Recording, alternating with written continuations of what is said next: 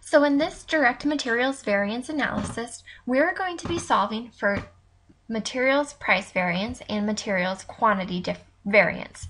We have some pieces of information that were given to us in the problem: sales volume, direct materials purchased, cost of direct materials purchased, direct materials used in production, direct materials standard price, and the standard quantity of direct materials. So this information is what we're going to use to solve these formulas.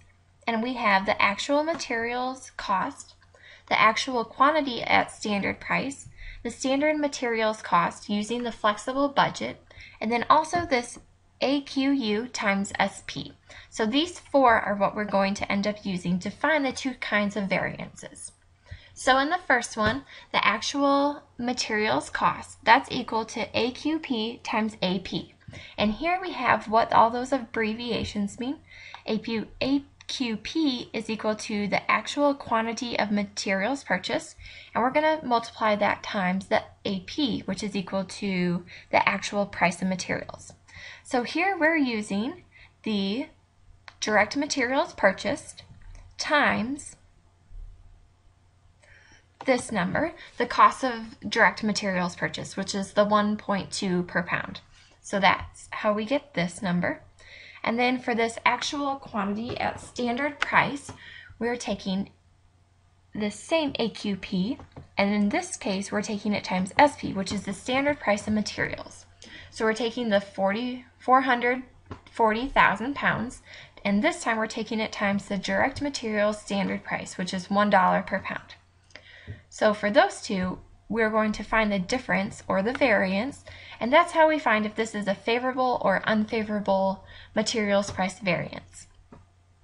In the next part of the problem, where we're finding the materials quantity difference, we're going to use standard materials cost, the flexible budget, which is equal to SQ, standard quantity of materials for actual level of activity, times SP, which we already have used, the standard price of materials.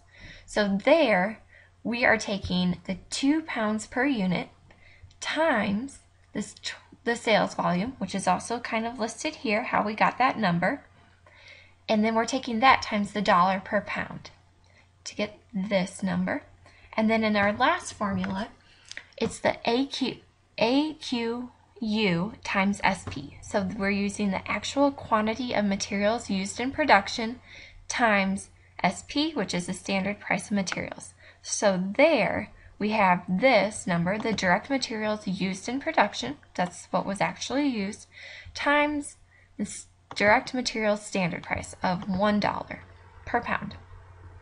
Multiply those two and you get this number, and then to find the variance between that, to find if it's favorable or unfavorable, you're going to find the difference of them, and we find that we have a negative 21,000 favorable materials quantity variance. Now here down below,